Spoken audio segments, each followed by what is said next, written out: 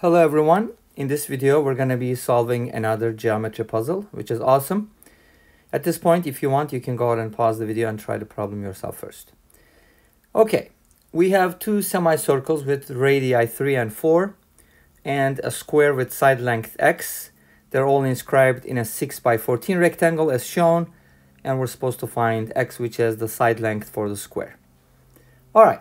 So we're going to be making some connections here. First of all, let's go ahead and label this is 6.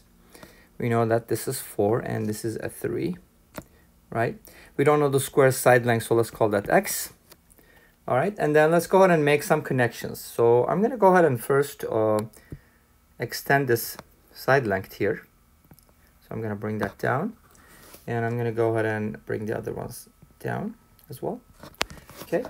And then I will be connecting the center of each semicircle to the vertex of the square, like this, and like that.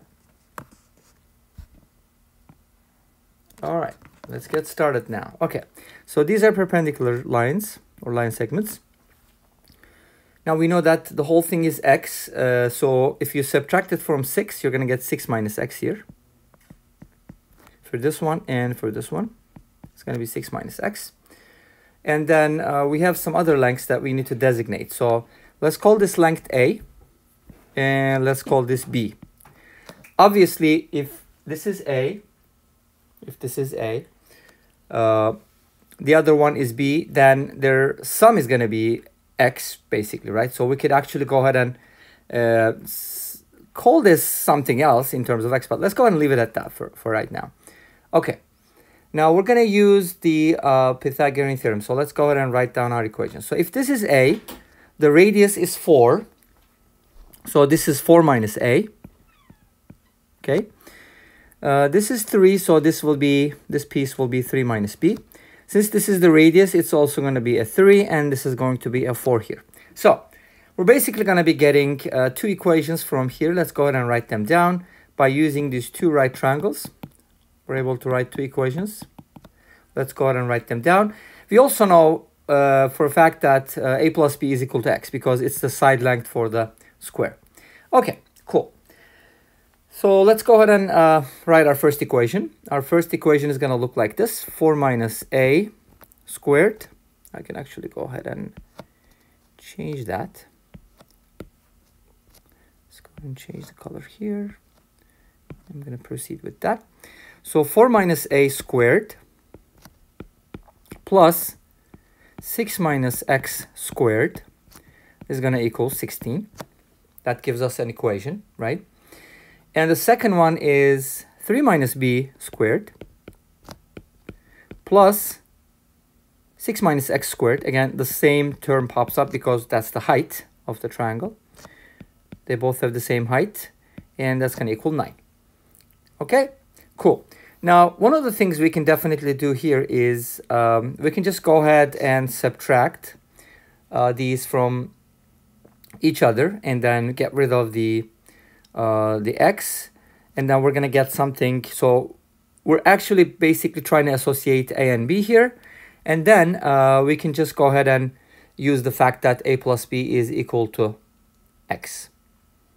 Okay, awesome. Well, at some point, we're actually going to substitute a plus b for x or vice versa, but let's go ahead and leave it at that right now. Okay, so I'm going to go ahead and subtract these two equations. Let's go ahead and subtract. That's going to give me 4 minus a squared minus 3 minus b squared, and that's going to equal 7 because I'm subtracting this way.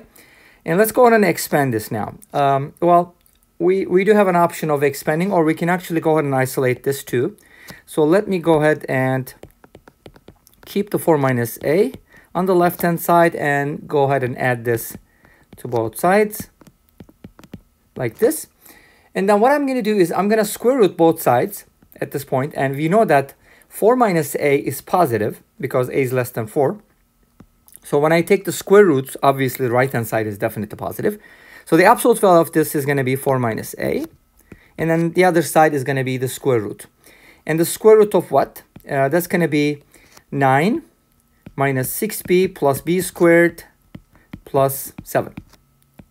We're going to go ahead and simplify that. And that's going to look like b squared minus 6b plus 16.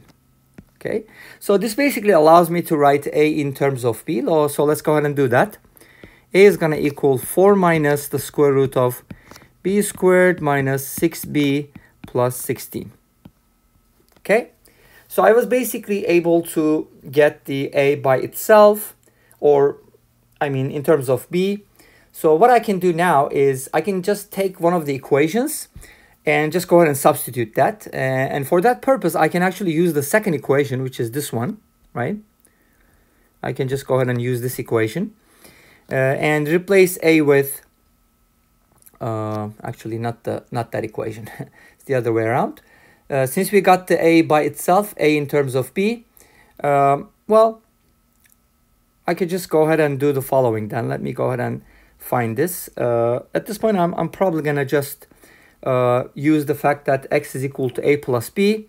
So let me go ahead and substitute that. So I have from the second equation, I have 3 minus b squared plus 6 minus x. So I'm going to replace x with a plus b here. So that's going to be 6 minus a minus b squared. So I'm using this equation here. Okay. But replacing x with a plus b, because we know that x is equal to a plus b. And then that's going to equal 9. And in this equation, I'm going to replace a with this expression here, 4 minus that stuff. Okay, so let's go ahead and do that. So it's going to look like this. We're going to have 3 minus b squared plus, and I could actually, I do have a option here first to replace this and then take the square. It's probably going to be better that way. So I'm going to go ahead and replace a with this, 4 minus the square root of b squared minus 6b plus 16. Okay, that replaces a minus b, and then that is squared, and that's equal to 9. Okay, so now we can go ahead and simplify this a little bit more. 3 minus b quantity squared plus 6 minus 4 is going to give me 2. So that's going to be 2 plus the square root of b squared minus 6b plus 16 minus b, and that all of that is squared, and that's equal to 9.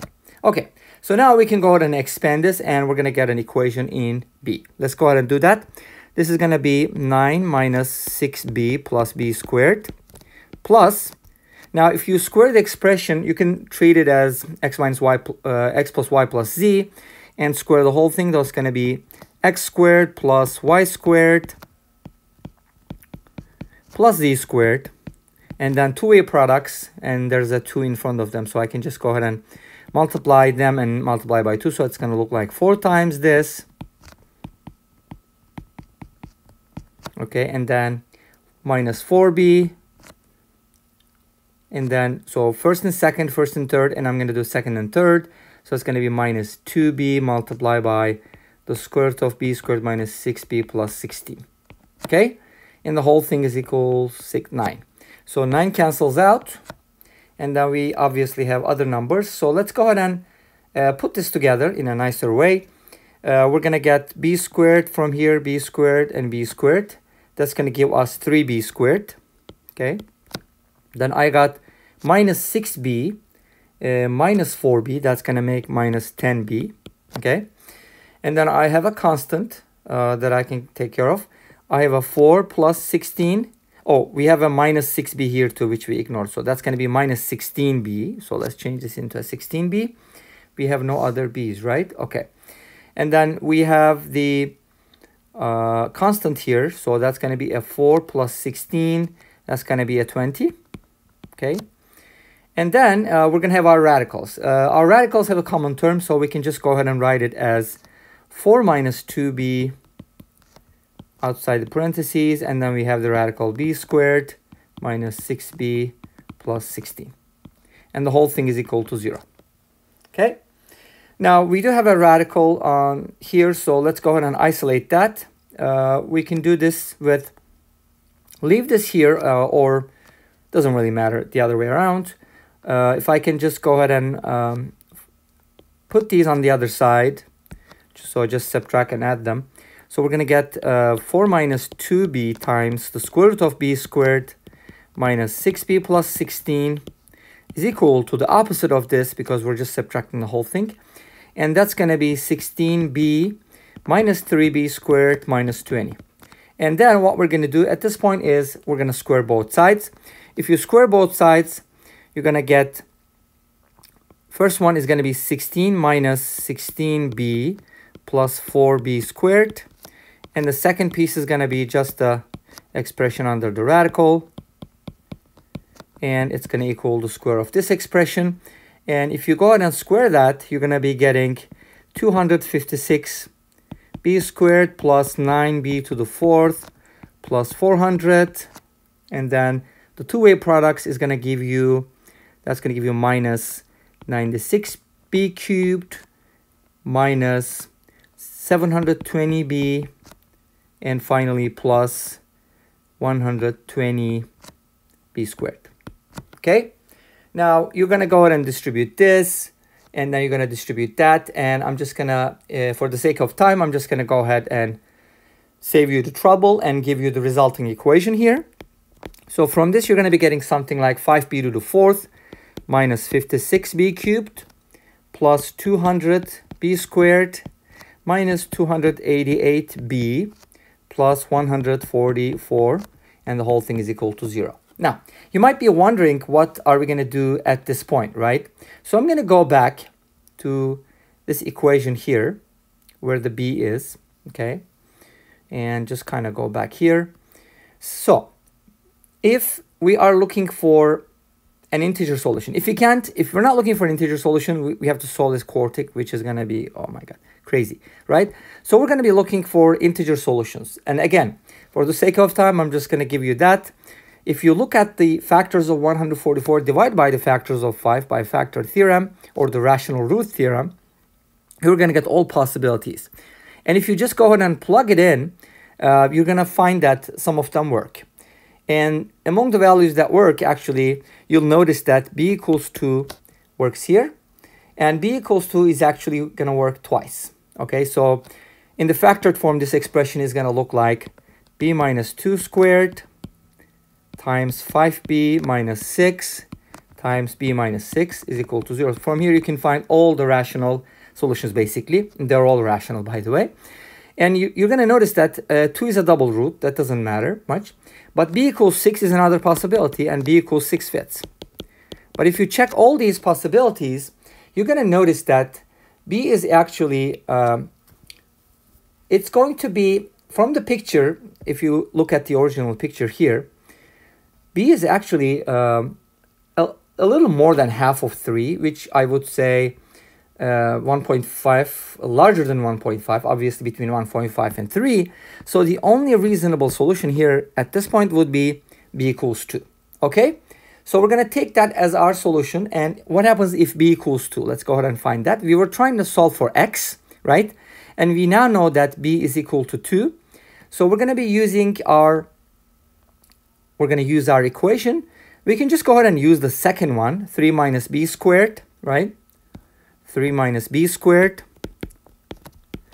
plus 6 minus x squared is equal to 9. And if you go ahead and replace b with 2 here, then we're going to be solving for x. Okay, let's go ahead and do that. If you replace b with 2, this is going to be 1. You're going to get 6 minus x squared is equal to 9. From here, 6 minus x squared is going to be 8, which means that we have two possible solutions. 6 minus x is either 2 root 2 or 6 minus x is negative 2 root 2. And from here, we get two possibilities. X is equal to 6 minus 2 root 2 or 6 plus 2 root 2. Obviously, if you check our original figure, x is less than 6, right? We know that x is less than 6 because 6 is the height of the rectangle. So given that x is less than 6, this can't be a possible solution. So we're going to reject that, and we're going to go by this. Okay, so that's the side length for the square. Thank you for watching. Don't forget to subscribe, comment, and like, and see you in the next video.